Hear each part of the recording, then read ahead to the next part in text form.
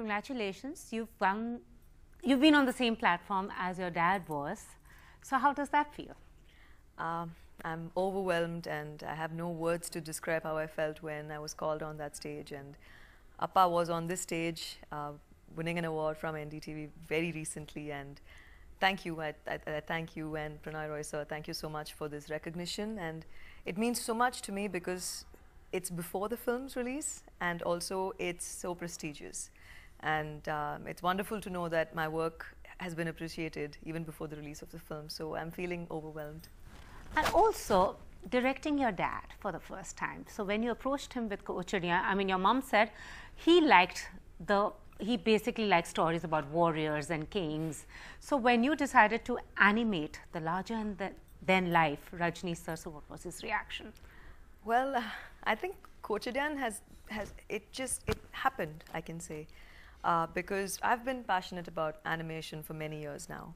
And I started a project a couple of years ago, and at that point the technology was not as updated as it is today, and also for various reasons that project got shelved. But my animation dream went on, and it so happened after that my father started this film called Rana, and unfortunately he fell ill. So once he got better, we didn't want him to go through any physical strain, and this technology is not physically strenuous for the actors.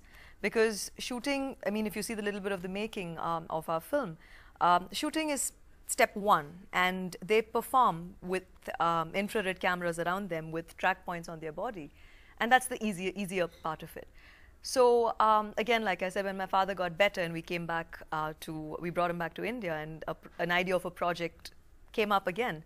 Since the script of Rana was ready, Kochadiya is a prequel to Rana. And K.S. Ravi Kumar, who wrote Rana, has written Kochadiya as well. And during discussion, it just came up saying, how can we make it less strenuous? And I popped up and I said, let's use performance capture technology, because it is, one, the first time in the country, and two, it has my dad bringing this technology into Indian entertainment, and three, it felt right. So I think it was a collective approach that we all did, my producer, Dr. Murli Manohar, and myself. And, you know, it was a collective decision when we approached my dad and said, this is the story and this is the technology. And my father asked me if I was confident of handling it. It is my first film. But I think God's grace, I think I have a strong knowledge in animation and technology. So I think when I spoke to him and I convinced him that I could take the role of director, it's only after he was convinced that the story was good and the technology was apt and that I could handle it, he gave his nod. It didn't happen like that. It was a process. So what was it like directing your dad? You said, he said you were a very bossy director, is it? Wow, it was I don't think I'll ever forget the first time I said action and cut to my dad. And I've said this before many times, there are three different me inside me when I direct my dad. One is a daughter, one is the director, and one is the fan. And it was such a struggle controlling all these three characters in me, because each one used to pop up at each time. But I think, again, directing my father in my first film has been a blessing, and I've learned so much from him. Every day during shoot was learning so much. And along with my dad, I've worked with A.R. Rahman sir for the first time, my first film.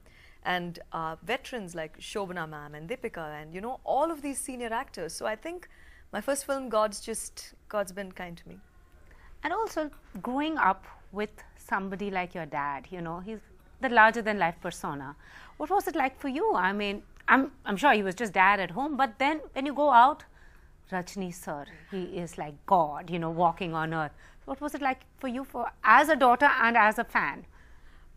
I think star children in general, I think I can talk for them all.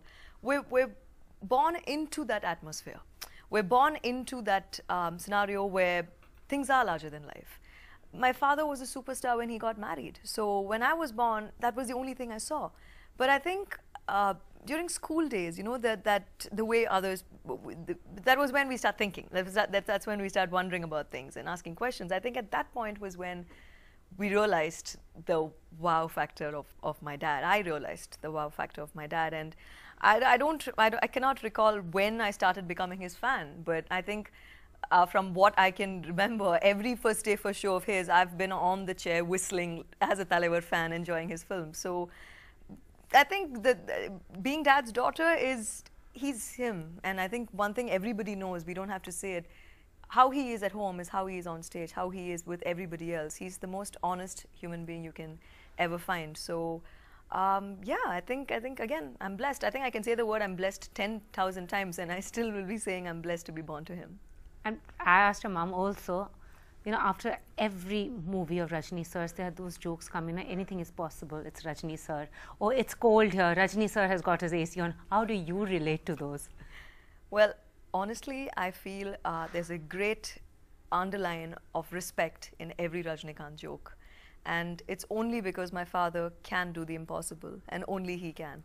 So I think we take the jokes in a very positive way as a family because there is respect.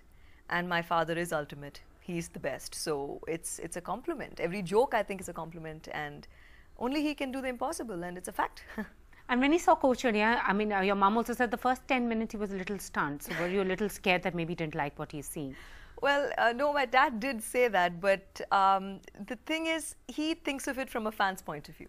And he felt it was different. And we've released the posters and the trailer of the film, and it is a created film. And people are going to watch Mr. Rajinikanth in a different avatar, in a different form.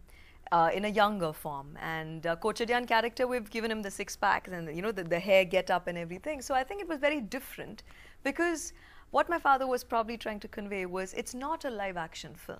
So you know, many times people ask me, does Rajini sir come for 5 minutes live in the film, or does he come at the end? Does the animated character change to live? So I think what he was trying to say is the audience must come and watch Kochadiyan, keeping in mind that it is a photorealistic film. And that's what he meant when he said that, you know, the first 10 minutes was very different because probably he himself was expecting to see a more live version of him, but then Kochadiyan is created. But the first 10 minutes he was, you know, he took to go into the subject, but the film is 2 hours. So if the first 10 minutes was something that he took time, he enjoyed the remaining film. So yeah, he's happy with it.